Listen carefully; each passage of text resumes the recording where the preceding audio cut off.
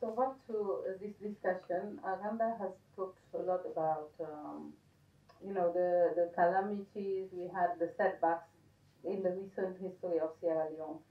So we know it has impacted negatively the industry, but how can all those be mitigated now for us to face a new phase of, of salon tourism wherein um, we feature more positive things, and then we leverage on those instead of what was happening, and those all those negative setbacks that as Bimbola said attracted more attention than the positivity, and the positive aspect that Salon has to offer. How can we mitigate all those setbacks?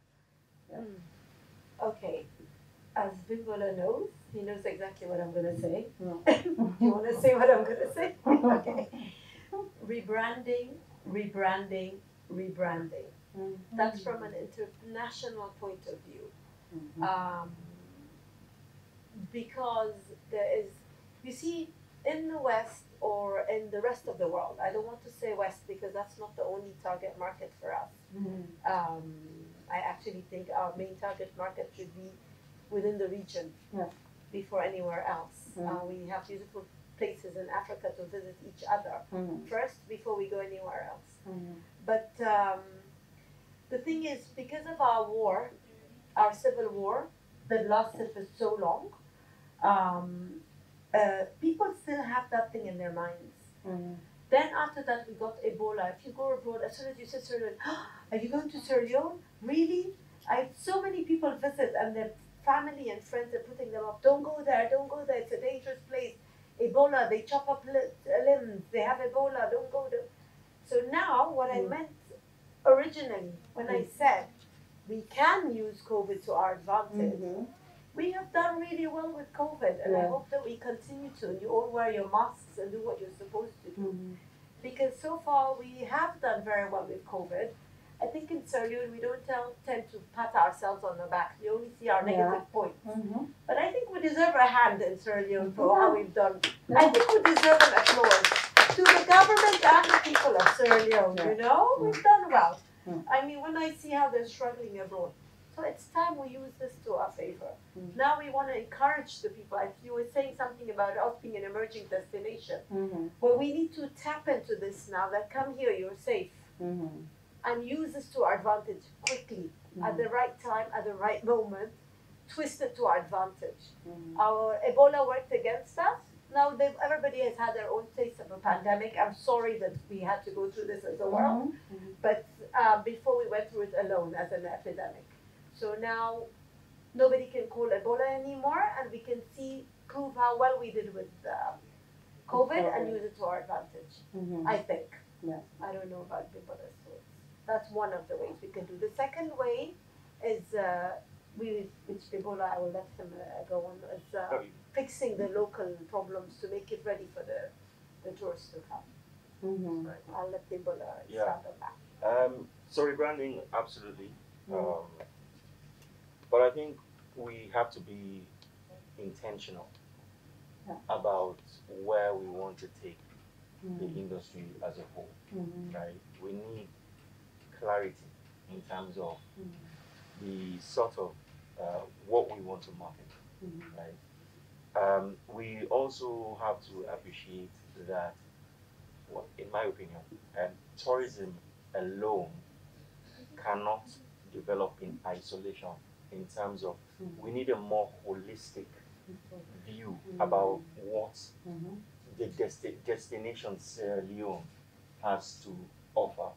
Otherwise, what you will have is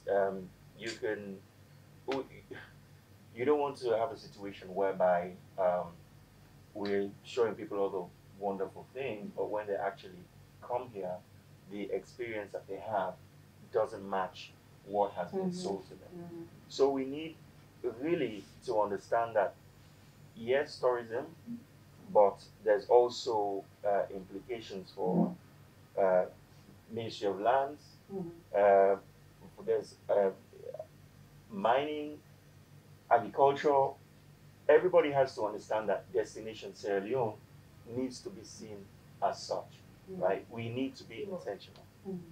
We need to, if we're serious about tourism, we need to be serious about protecting our tourism assets, right? So I think just a complete relook as to where we want to go as a country, and being intentional, and then tourism can fit into that overall plan. But my fear is that we're all, yes, we'll be making tiny steps forward, but if we want to make significant difference, I think a more holistic approach is required. Yeah, and I do think so. So I think I was discussing with Randa about the meeting I had with the general manager of the tourism board, and I was really very happy to hear all what the tourism board has been putting in place along with the ministry. But still, as you were talking about in terms of the economic setbacks and all, we still know that we're struggling with access to energy, electricity, to water. We also know we have our attitudinal issues, like people who are throwing everywhere. We have garbage everywhere. Our beach is really not representative of who we want to be. So even though you're selling that destination, you still know that it needs, as you said, it needs to be balanced with the reality of it.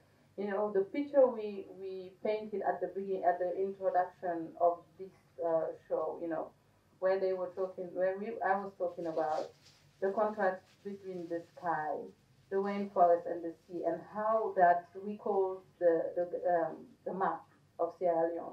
But that's not how the view is now at the beach. So what's the role of the authorities and the populations in making that happen, in joining your own attempt to make the destination up to its potential? Okay. Well, you see, that's why I handed over to Abimbola to go into details. But yes, protecting our assets, as he says, is very important. You said something about now. Yeah. If you see pictures of before, Sierra Leone was spotlessly clean beaches. Growing up, I never saw one plastic bag on the beach. Now we have a major issue that they've dumped garbage in the sea, and government needs to make an attempt to clean up the seas, because the first thing we hear, when you're in hotels, you hear the first thing that visitors that are coming. We see through the eyes of the people that are seeing us for the first time, and we hear what they have to say. And one major problem is the filth in the seas and on the beach. And if you notice, in the beaches in the peninsula, which are managed by the villagers, the beaches are all spotless. Not that it doesn't get dirty, but they go out and clean up their beaches. Whether it's the private properties on the beach, they clean in front of their beaches, but it's cleaned every day. So the beaches there are cleaner, right, Abimbola? So they need to make an attempt to clean the sea. That's the first part. And after that, we need to protect all our other assets, like our trees and forests that are just burned down because somebody bought the land. There needs to be regulation on how many trees you can chop down. We're a beautiful green country, and we're becoming an ugly brown country. So we need to work on those points. They need to support us as an industry to provide the best that we can for our guests, because energy costs are tremendously high, and very difficult to maintain. In the COVID times, they have made an effort. I have to say this. The minister is very proactive, and she's come a long way in the few years she's had.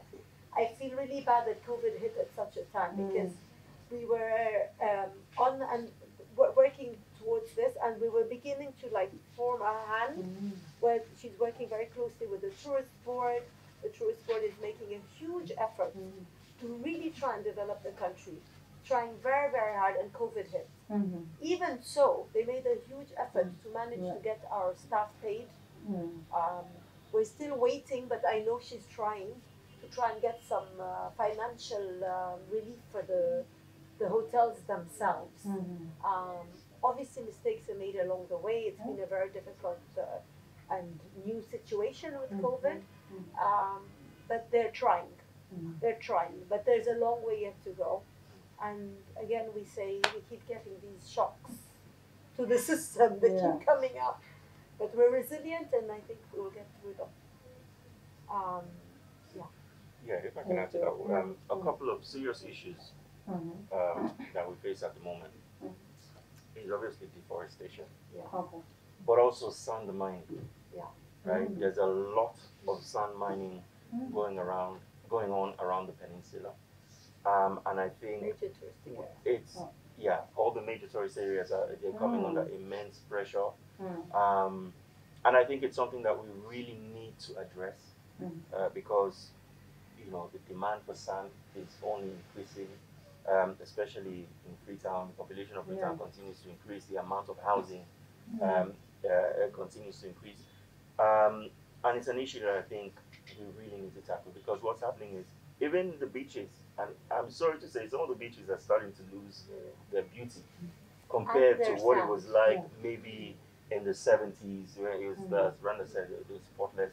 You look at, sorry to say again, like Toke, the sand is not as white as it used to be, because it's being, when you take the sand from one place, it compensates, another place compensates. So, and some of the structures that are coming up around the peninsula, in time, chances are they'll collapse.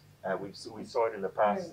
If you go down to Laka, there's just remnants of property that were claimed back by the sea. So I think we need to be serious about that in particular. Like I said, we can market, but if those issues are not tackled, destination Sierra Leone will continue to struggle.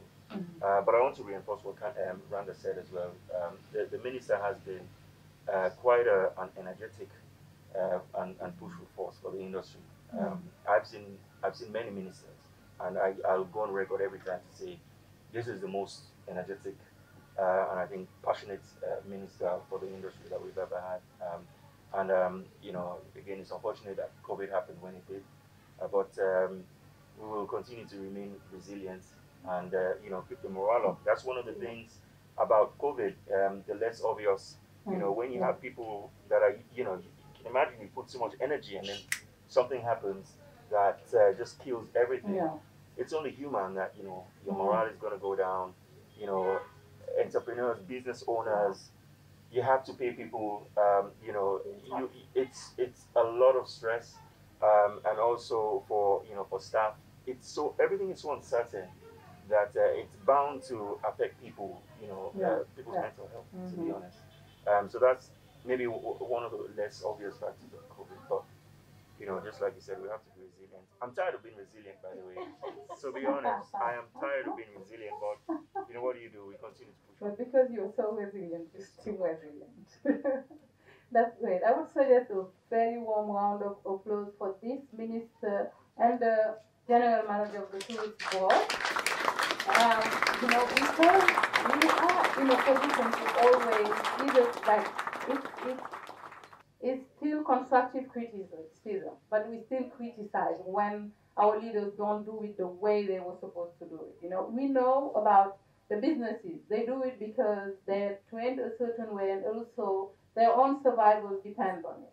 But we are suffering so much when our leaders don't do what is expected from them, what they're supposed to do. So if we see people, and both of them are female, which is really incredible, so that's women lead. I'm glad you pointed that out. It is, yeah. So I just wanted us now to go back to the positive aspects of Sierra Leone tourism. So what are the assets that when we leverage on them, we can have a better industry? So what does Salone has that is absolutely unique and that we can leverage on? For me, I think our greatest asset is the warmth of the people. That's the first thing. Because Sierraounians are very warm, embracing people. They're very welcoming. And nobody wants to go somewhere where they don't feel at home or they don't feel welcome. So that is one of the first things, and this is what I pride myself on in my business, is that when people come there, they love the staff, they love it. You can have a beautiful thing. If the people in it are not welcoming, you cannot have a good tourist destination. So we've got that. Natural beauty, incredible. Incredible. But we have to maintain it. It's being eroded. Abimbola was talking about Toke. We have a place on Toke. I grew up on Toke. Remember, Abimbola, I do the regatta every year. The beach front is now so little. If I wanted to do it anymore, I don't know how it's. We have to expand this way. If I show pictures of where we were like 5 years ago or 6 years ago, and now the beachfront, how much sand we have, it's a huge difference. Huge. It's like half of it, if not quarter. And yes, already the buildings in Tokyo have started to be eroded. So we have to. We're fighting against nature. We've lost the cleanliness of the seas. So, but the other thing that we can use to our advantage, after putting these in check, we have to stop and start again with maintaining the sites, with these problems, with the sand mining, the deforestation, and cleaning up our seas and beaches. Okay? Once that is done, we need to focus on a niche market for our tourism. That's my opinion. I think that now tourists are fed up of going to commercial places where you have tons of people lining up the beaches and you don't have anywhere to sit. They want to come and have an experience. So even if our roads are bad, we make it into an experience where you're it's a quad ride on the bad road. It's part of the experience that you're having. Once you turn it into experience, our long trip from Lunge, we start off with the welcoming coconut at the Pelican and some musicians and artists over there. You know, there's so much we can do that will make you not feel the trip, that it's late, or if the planes that are coming with the tourists land and are, because depending what time you land in Lunge. I have guests tell me that, oh wow, this is the most magical landing I've ever had. Why? Because they landed at sunset and they saw the sun setting, having a drink whilst waiting for their boat. Then you come at 10 o'clock at night and it's dark and you're being harassed by people outside. Hey, let me take it. And they come and they go, I was terrified. So you just, when you look at the two different, you just can see that it's about changing the experience more than changing the place itself. You need to create the right experience for the person within your surroundings, so that it doesn't take you too long to build your tourism market. You can start earlier rather than later. Thank you so much for that. You want to add something? Just in terms of, I think the question was some of our more positive attributes, and Randa hit it. We don't give ourselves enough credit as Sierra Leoneans are some of the warmest and most hospitable people naturally. In fact, in Sierra Leone, we like to say, "Oh, we like to Ginja Pasa." So I think that we like to Ginja. How's your? No, just say it again. We like Ginja Pasa. We like to say, like we like other cultures. So definitely, and I think what makes us unique is Sierra Leone culture. That's what makes us different from Liberia or Guinea.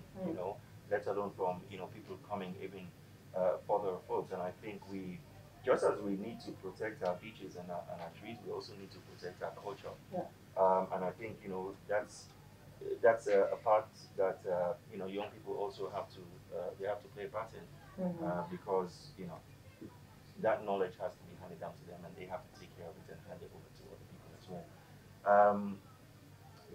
Now, even tourism, when you look, a lot of what is happening, if we're honest, is happening in Freetown.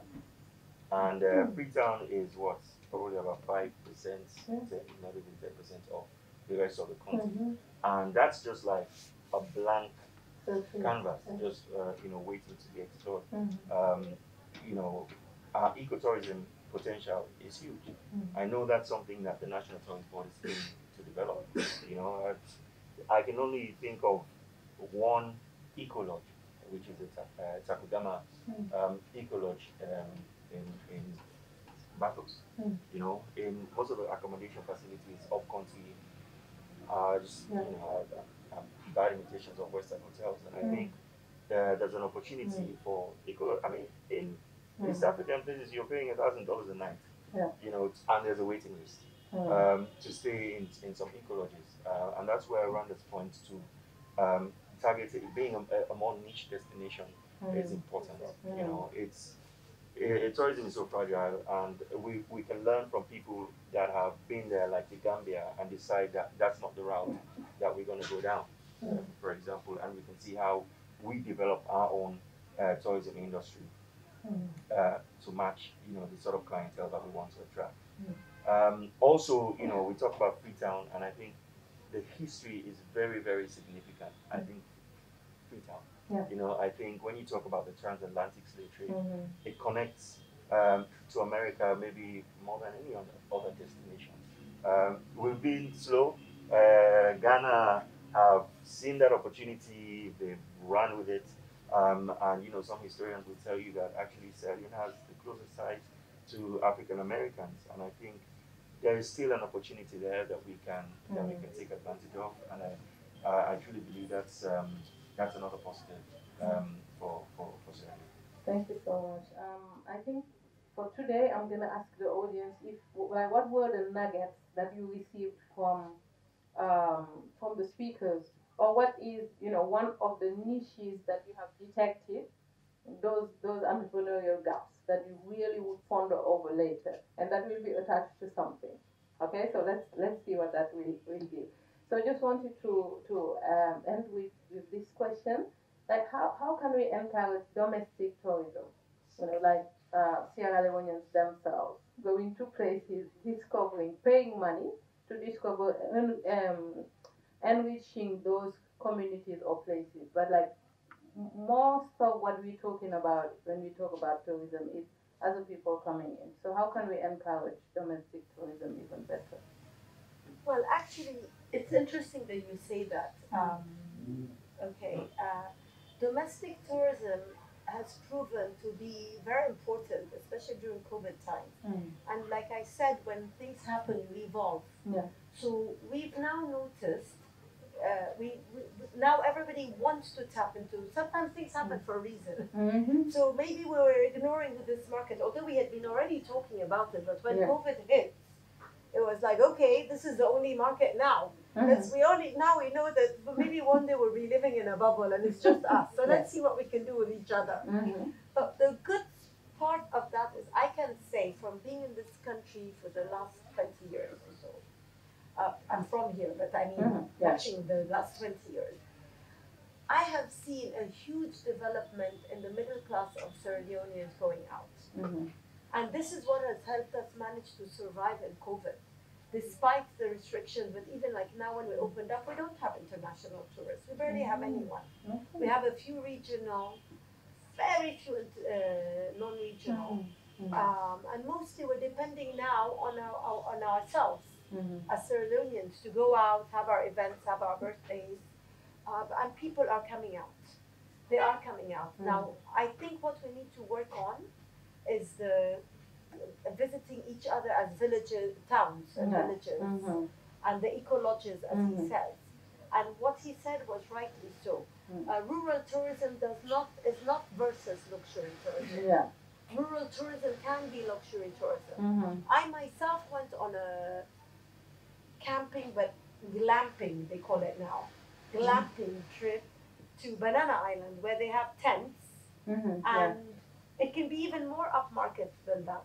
So I think, personally, I agree with Abimbola, that is a way to go. That's our niche market. We have beautiful natural resources. We need to maintain those. We need to create some luxury experiences within those. Again, I said experiences. So within the experiencing our culture, but be comfortable. If it's in a tent, my mattress was beautifully comfortable. I didn't feel it. It was a beautiful wind from outside. I didn't have mosquitoes. We had a lovely dinner, all eco, all Sierra Leonean enhanced fusion cuisine, you know, with natural, our own products, whether it's coconut, whether it's the ginger, whether it was all Sierra Leonean Afrofusion. It was amazing. We had a wonderful time. And there are tour operators like Abimbola and others that are now doing weekend trips. So we're all going on. Because somebody like me, I haven't been away for a whole year. So now what do? I went to Banana Island. I plan on going somewhere else. I wanted to go to see the pygmy hippos, but I'm worried about the accommodation there. So maybe I won't go. What is it called? Pygmy hippos? The pygmy, where they have, TY Island. TY Island. Oh, TY Island. It's also got a bird sanctuary. Okay. And it's absolutely stunning, but I want somewhere decent to sleep. I cannot go and be somewhere that I don't know is certified. So what we need to do is just improve the accommodation a little bit and make it clean, comfortable. We're not talking about marble floors and no, people love having the hammocks under the coconut trees and experiencing nature, but nothing fancy, but still luxurious. Right. And that's what we need. And safe. That's cool. So before I hand the mic to the audience members who have some nuggets that they would like to share with us, or who spotted some of the niches, because I recognize some tourism students. Adama is one of them.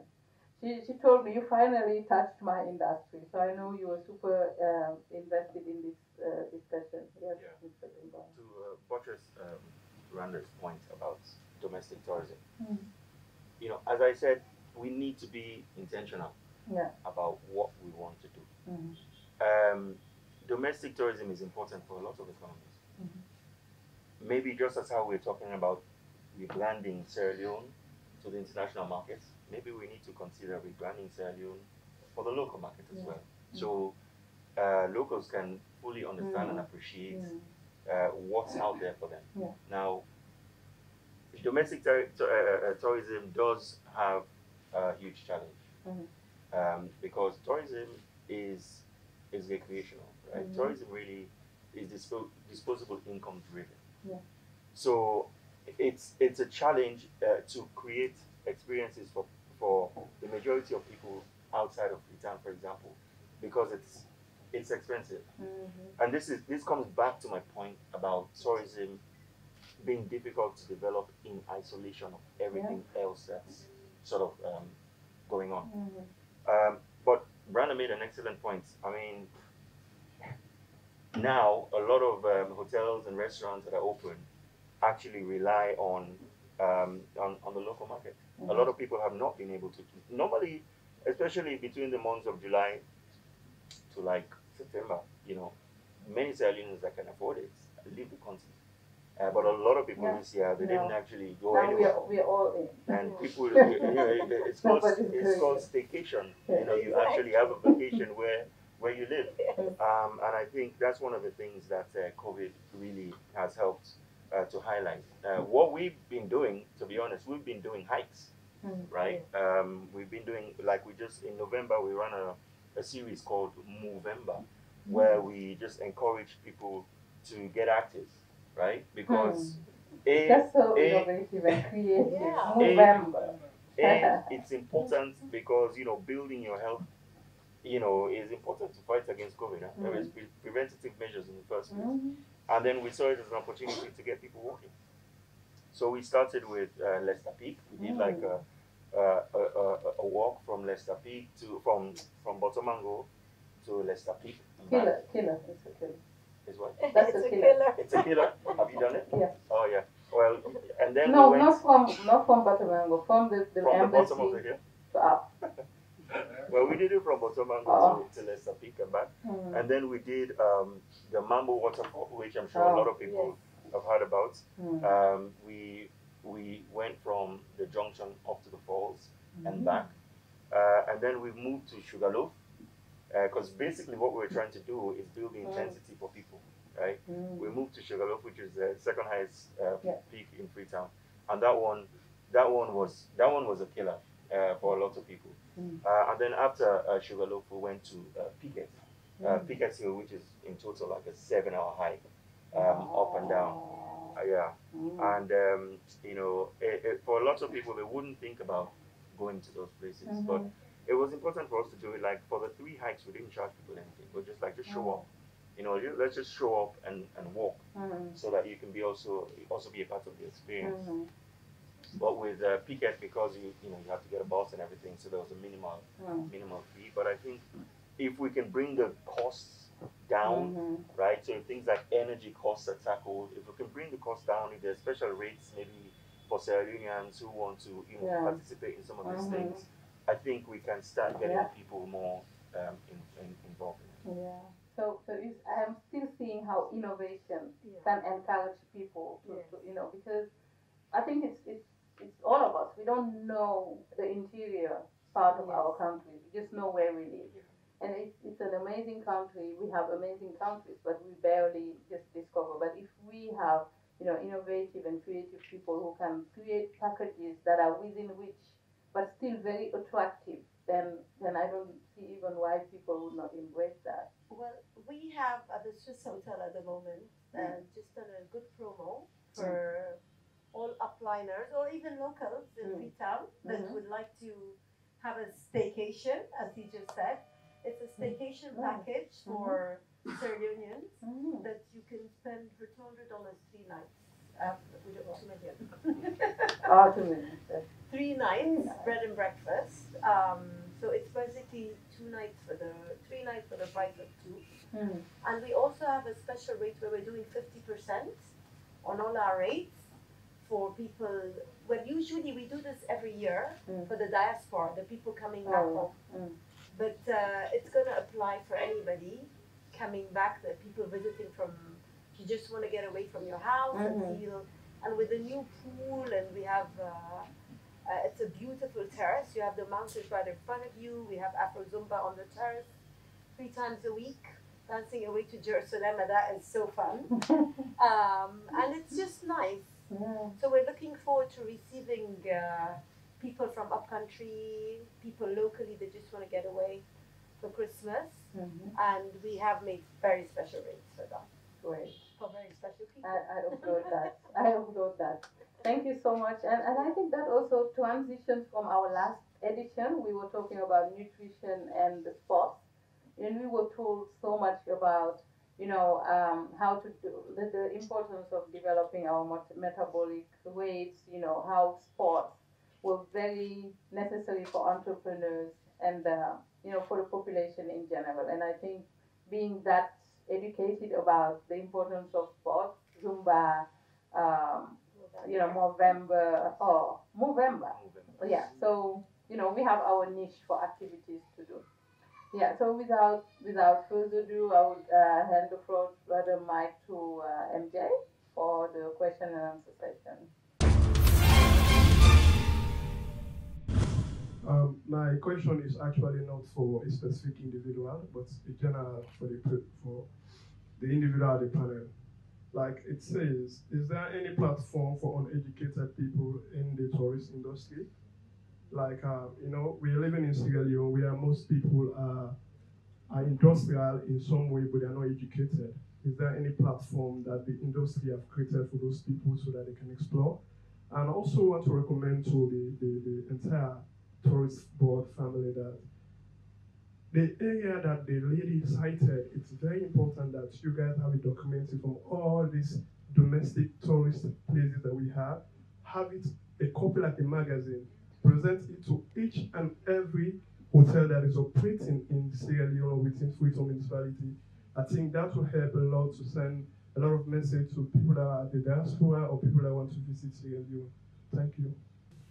My name is Olusoji Sheye, and I'm a photojournalist and also an arts director. So my question goes this way. Aside COVID-19, what are the risks travelers face during tourist travels? Aside COVID-19, what are the risks? And secondly, to you, Ma, do you do partnerships? Because I belong to an art organization here in Freetown, and we we we do more of culture and tourism programs. So I'm concerned if you guys allow partnerships and some other things that comes with it. Thank you. Thanks for this program, and I think as an accountant today I've got a new word, and I don't know because in studying accounting I have never heard of hospitality accounting also, so I think I can try that one. And my question is, how can young people be actively engaged in the hospitality sector, especially local tourism, as the focus has been on international tourism? And that's a question that you have guided on. This past weekend, we are at the place Tuke, and then we wanted to took a boat to the Banana Island, and then the guy said, "Give us 300,000 for 6 of you." And we said, how can we pay that money in our country? But you see, if we go to Ghana, you want to see a fall, you pay about 5 cedis. But once it's our country, we don't normally put money to go and see those places. So I don't know how the hospitality sector can, how can we say this word, can have an input so that people will value this local tourism. Good afternoon.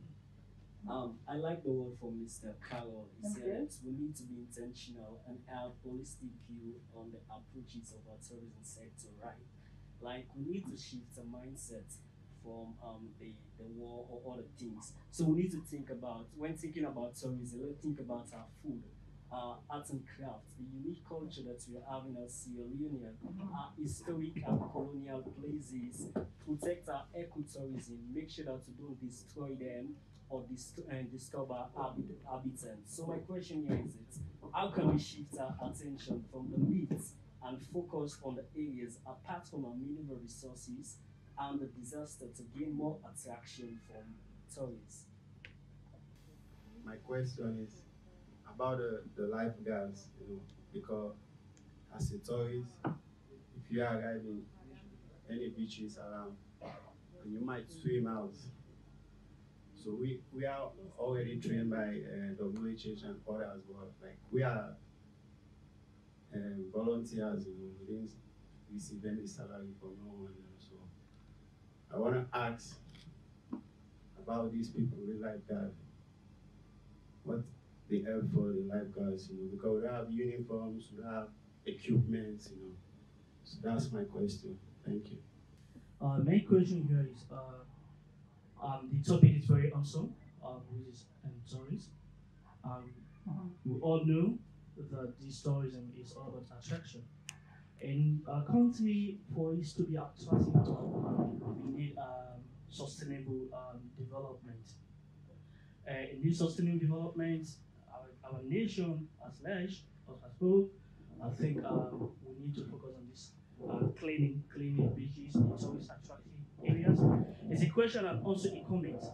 How could we sustain these very attractive places? Thank you. Yes, we do partnerships. At the Swiss, we should call ourselves Afro-Swiss because we thrive on promoting the Sierra Leonean culture. If you come into the hotel, you'll see that we have a lot of local art. Our Zumba is not Zumba, it's Afro Zumba. Our dishes are a lot of fusion dishes.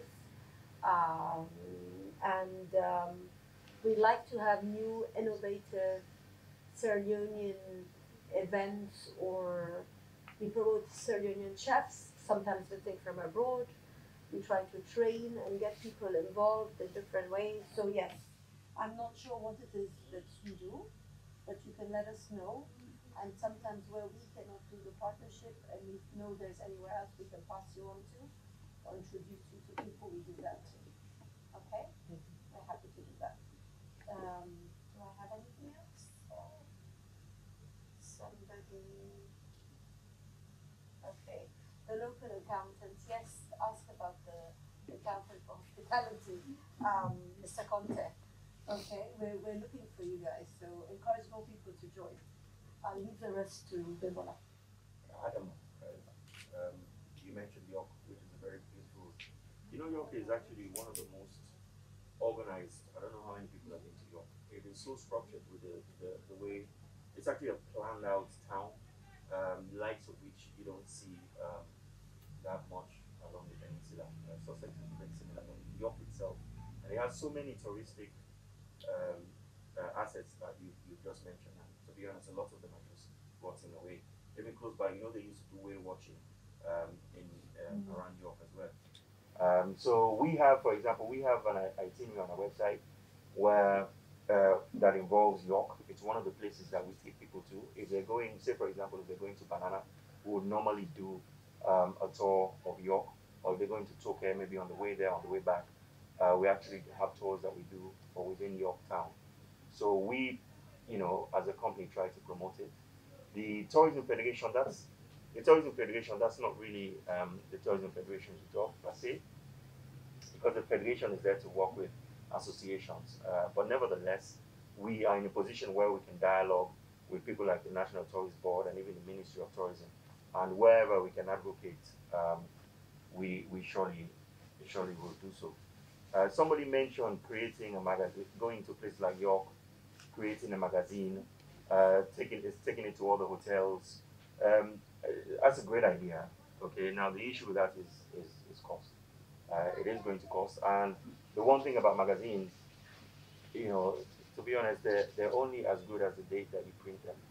Okay, what I would advise you to do, or suggest to you, if I can, anyone here, right, can take a mobile phone, go to York, do a documentary on York, okay, post it online, and have it shared.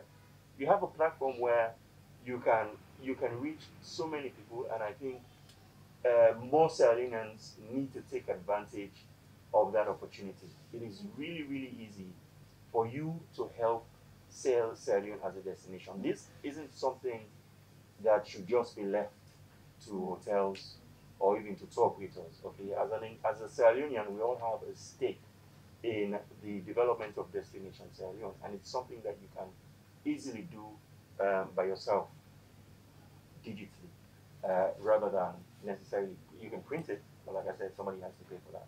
You can do it. You can have people sponsor it. Domestic tourism. I think somebody mentioned domestic tourism, and an idea came to mind because really, I talked about domestic tourism earlier, and I said one of the issues or challenges with domestic tourism can be cost, because a lot of people will want to visit places, but they can't necessarily afford it. And I thought to myself, well, maybe what should happen is companies, okay, they should have it. I don't know how you can even enforce that. Maybe you can have the government enforce that. In Senegal, I don't know if they have something like that whereby companies are required to do retreats for their staff. Okay, I don't think enough companies are doing that, right? I think as a way to build team morale, or team building, what we should actually do is try to get more companies to send their staff, places like Banana Island, send them hiking in Kabbalah, send them hiking Phuket. And I just think more should be, we can possibly get more Sierra Leoneans experience in Sierra Leone that way. I think in general, they focus with doing outings on the beach. That's what I've noticed. And so it's usually just taking the stuff out for an outing on the beach. Or maybe they need to now move to going offline for some of those. Yeah. The thing about the magazine as well, she was talking about, I think the tourist board are supposed to have budgets to do that. Then somebody else talked about the rebranding and what was being done. I know that 5 of the heritage sites, was it Adama? 5 of the picked 5 heritage sites, and there's a grant and money is going to be spent to develop those sites for tourism, right? Yeah. I can't remember each one off by heart, maybe you do. So government's already working on that. And they also, for the rebranding, I also can't remember exactly who mentioned that. There's also, they're employing an international company. There's a tender that has gone out, and I think we have limited it, and they involved private sector. The federation was involved, and other members of the private sector, and they should have narrowed it down to one company by now. But COVID hit, obviously it slowed everything down. So looking by next year after COVID, we're assuming we can get back on track. So government is also working on stuff. They're really working hard with the tourism, like we said before. Okay, just to keep you updated. That they're slow strides, but strides are being made. Okay. And Shay, is it Shay? Yes. Mr. Photojournalist. I noted that you only asked Randa about possible collaboration, but I'd be interested to talk to you about how we could possibly work together as well, because we're also in the business of content creation, and if you're good with the lens, and I'm sure there's stuff that we can do together. Yeah. Somebody mentioned uneducated people. Yes. As well. Do you want to touch Who on that? was that? Yes. Mohammed? What? For it? Okay, yes. You meant in hotels or you meant in tourism in general? I meant in both hotel and tourism. Okay. Like what I was just about to say is because like Abimbola just said to Shay as well that he's interested. With the hospitality industry, the tourism sector, we span a huge area. I mean, even the market sellers, the arts and crafts people, they're part of our industry. So it's not just about the hotels and the tour operators. So we say uneducated people and the experiences, like people want to come. The villages, we should have the eco lodges up there. People want to hear the language being spoken. They want to experience the way people live their own culture. They're not coming to see people speaking English and trying to be English. So when they come for the experience of Sierra Leone, they'll want to go to a village or York village, wherever, where they talk Creole or Tini or Mende or whatever they're talking, living their lives as they do, maybe cooking with them, maybe trying to climb up a coconut tree and pick coconuts, maybe plucking oysters from the sea. So you have a translator. So you have all that. When it comes to the culture part, you have all that where it's very important. Music is a universal language. So all those kind of avenues, all the arts and crafts, that's fine for people that are not educated in English. But when it comes to working in hotels, meeting and greeting, you will need translators. You need to have one basic language skill, which is usually English, and you need to be educated, not necessarily to a level of university, but you need to be for cleaning and many positions. You can be less educated, but you have to be able to speak English, you have to be able to read and write, because we live in a world of technology. I mean, even for people my age, sometimes it's a struggle, because I have had to adapt to all this technology that I was an A student in university, but I wasn't trained in using all these things. Whereas you people that have not even been to university, you can beat me at it any day. You know what I mean?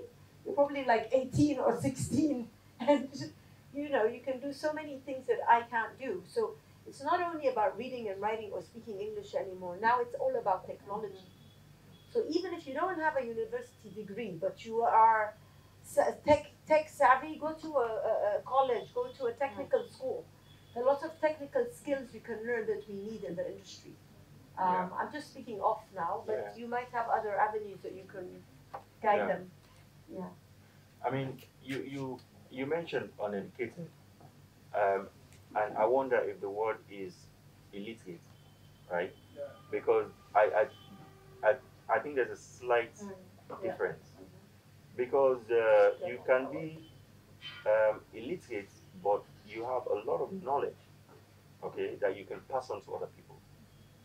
You understand? So you can talk about things like maybe Gara tie-dyeing, right? Or people in the provinces that there's so much knowledge that people have, even in terms of how we cultivate some of our crops, right? That's something that's completely alien to somebody that is maybe coming from another country and is of huge value to them.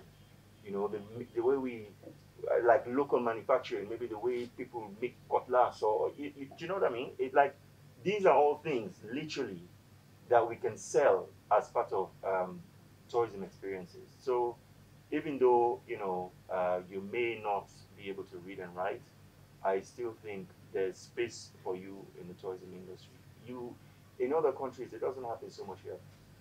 Or even when you take people to villages, right? Some of the villagers they may not be educated, but they can be hosts. So you can actually take people and as Randa said, people want to eat with you. There's very few intimate sort of relationships than sitting with somebody in their house and actually having dinner with them. And you can watch that food be created from scratch.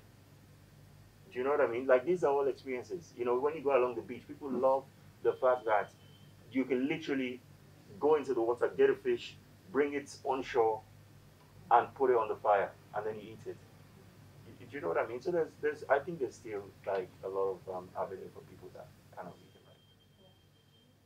Thank you so much. Great speakers, great role models, and experts. Really, it was amazing. You blasted.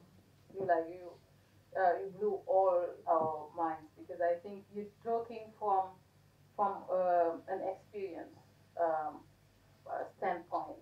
It's like the hands-on experience you were talking about. It's not just being that CEO, the way people perceive CEO, but being somebody who's at every level of your business and appreciating the people who are serving at those levels because without them, the bigger picture would not be that beautiful. So what I captured because I am on a learning process that is amazing. What I captured from the question and answer session was first of all the photographer who asked that great question and the bold question about partnership. This time is the time of partnerships. I remember even Randa telling me like you have that great idea, you don't have the money because many times you hear young people saying, "Oh, Fundi, you have the great idea, somebody has the money," and then you collaborate. So you taking putting your camera aside and then asking that question. And something you asked about him mastering the lenses or stuff. Sometimes we fight, but I always call him back. I always call him back because you look at his pictures, I'm like, no way. Everybody comes show me what they do, and I'm like, no, thank you, I won't say. And that's also what people talk about Nigerians. They do what it takes for them to have that expertise. So it's not exclusive. We also have what it takes to do it, but it also requires personal sacrifice and investment in what you're doing. So I want you to really bounce back on that and also to thank Aisa too for this great work that you did for creative work. Like it was upside down. You did. I was like, what did she just do? But this is super great. Thank you so much, and thank you to your mentor. Also appreciating mentorship. He guided her, and she was such a good student too. So yeah, thank you so much for that. Just wanted to conclude with some takeaways. First of which was, the need for an enabling environment in this sector. Having governments and all the authorities that are, that are let's say, involved in this country to join hands with the tourism sector to make it happen because it takes all of us for it to happen. Also, celebrating the warmth of Sierra Leoneans is amazing. We're all Africans, but you all know who beats you on what. So that's an asset that we have, and we need to continue leveraging on it. Also, innovation and creativity, it came back, along the discussion, and that's the only way we can, be the top of our industry because you have so much competition. You have so many young people, who are so literate, who are so learned on certain things. But then, how can you be innovative enough, creative enough for you to, be the world class level in your own industry? It's I think up to us. Another takeaway that I have is also being intentional about our legacies. what do we want to give as a legacy to the coming generations? You know, the world-class level entrepreneur we just talked about. You know, some people think about days, how to deal with my days or my years. Some people, like those world class, think of the generations. Look, this is the generation I am living in, and this is how things are happening.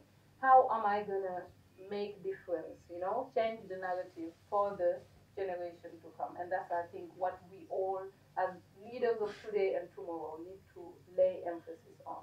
So those are the ones that captivated my attention the most, and I wanted to share with you guys.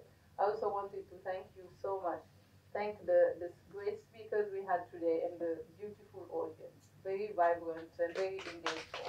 So see you next month in another episode of Thank you.